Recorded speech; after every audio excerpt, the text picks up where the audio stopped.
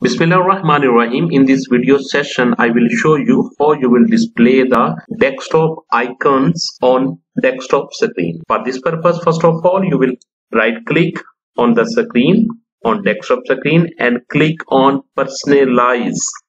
Then you will select theme, and then you will hit to desktop icon settings.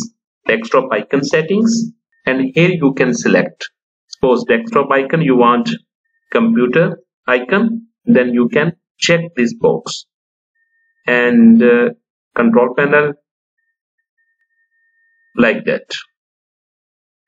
Now I will click on apply and OK.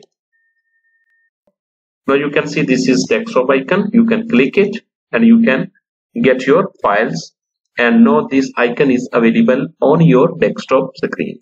If you like my video, please subscribe my channel. Thank you. Jazakallah khair.